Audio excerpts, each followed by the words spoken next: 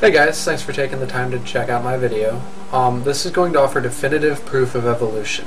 Now make no mistake, evolution's already been proven beyond all reasonable doubt.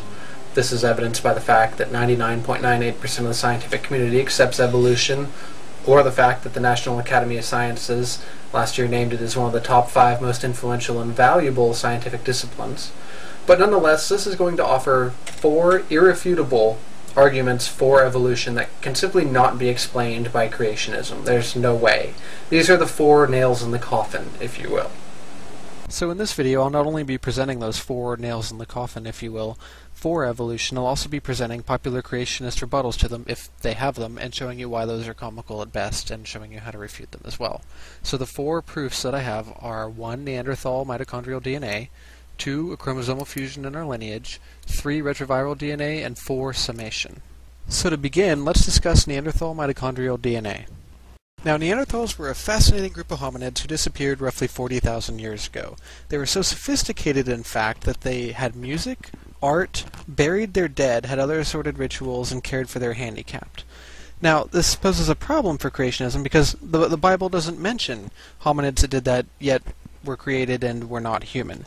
So most will allege that they are purely human. Well, quite a blow came to the creationists recently when mitochondrial DNA from Neanderthals was sequenced. And we found out that not only were they not human, they were very not human. Now, don't get me wrong, scientists have known that Neanderthals weren't human for a long time due to comparative anatomy, among other things. But this was a definitive nail in the coffin. One creationist suggested that they could have possibly been contaminated by modern DNA. Well, that would make the samples appear more human, not less human. So that's completely blown out of the water. Furthermore, contamination is not an issue because the sequencing took place in 2 simultaneous trials at different parts of the world, each getting the identical result.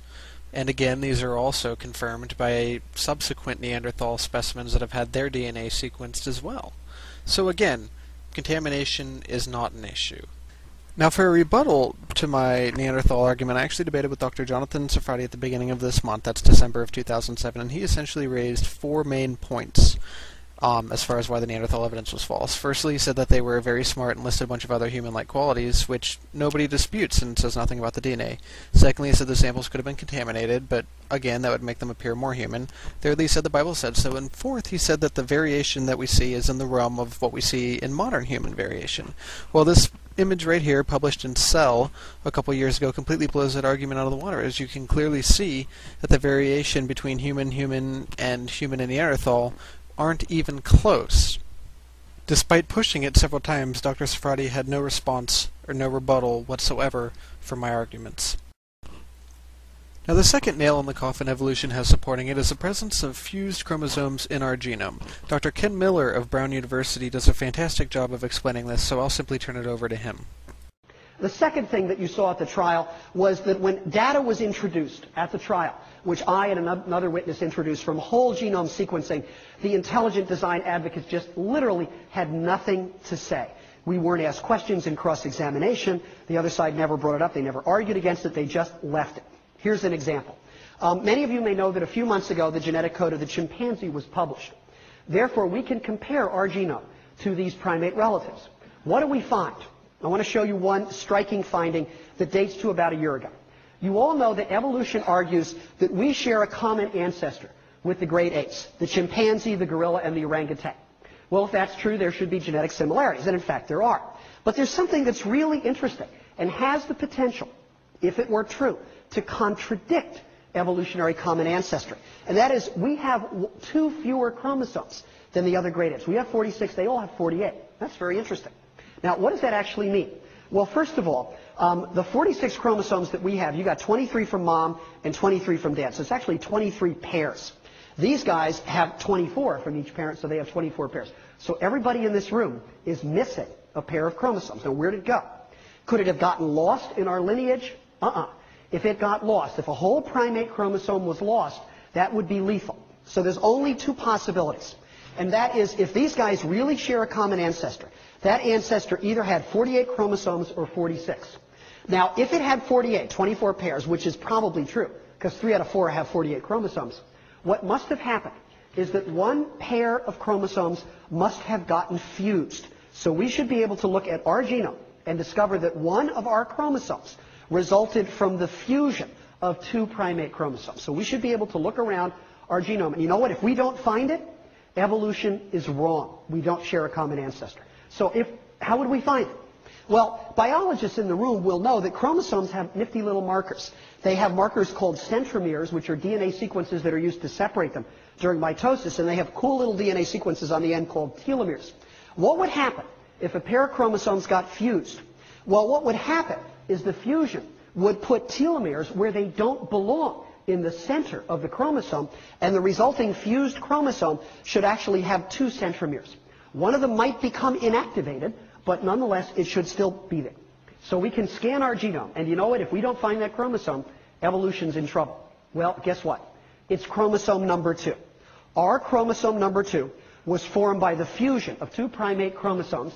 This is the paper from Nature a little more than a year ago. And I put up a little of the paper. I'm sorry it's technical, but look at what it says. Chromosome 2 is unique to our lineage. It emerged as a result of the head-to-head fusion of two chromosomes that remain separate in other primates. Those of you who have not kept up with how much we know about the genome should pay attention to this, because you'll be amazed at how precisely we can look at things. The precise fusion site has been located at base number 114,455,823 to 114,455,838. In other words, within 15 bases. And you'll notice multiple subtelomeric duplications, the telomeres that don't belong, and lo and behold, the centromere that is inactivated corresponds to chimp chromosome 13. It's there, it's testable, it confirms the prediction of evolution. How would intelligent design explain this? Only one way, by shrugging and saying, that's the way the designer made it. No reason, no rhyme. Presumably there's a designer who designed human chromosome number 2 to make it look as if it was formed by the fusion from a private ancestor.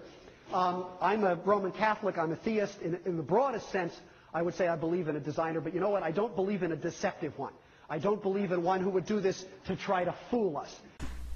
And the only thing that I have seen resembling an attempt to rebut this information is from Casey Luskin of the Idea Center, who essentially says, so what, there's a fusion. That doesn't necessarily mean that it came from a common ape ancestor, we just know that we have a fusion. Well, what he completely neglects and ends up negating his argument is the fact that we have the precise fusion sequence and can tell exactly where it occurred. And with that information, you can disregard the rest of his argument. The third piece of evidence, completely for evolution, comes in the form of endogenous retroviruses, or ERVs. Now, typically when a virus invades a cell, it does its dirty work and the organism isn't too happy. However, in the case of ERVs, the virus becomes inactivated, and instead its genetic material is integrated onto the host DNA, or genome. Now, that's exactly what this illustration is showing you. Now, if that happens in a body cell, the change is lost whenever the organism perishes. However, if it happens in an egg or a sperm, that information is permanently not where it's supposed to be. We've got viral DNA in our genome, and that is passed down to all of the organism's progeny, all of its children and children's children, so on and so forth. It doesn't go away.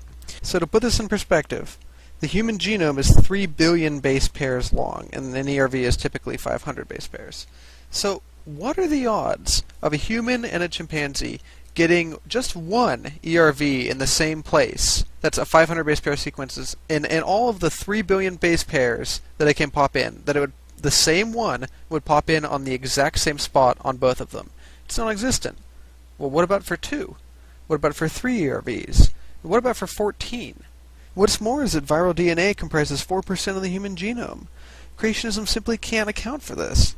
And what's more is the fact that all of the data that we can gain from ERVs, such as the location, type, and size, correspond perfectly to the phylogenetic trees which have been comprised by evolution. I mean, this is an independent method completely verifying all of evolution, which brings me to my next point, which I'll discuss in the next video. That is summation. And ignite.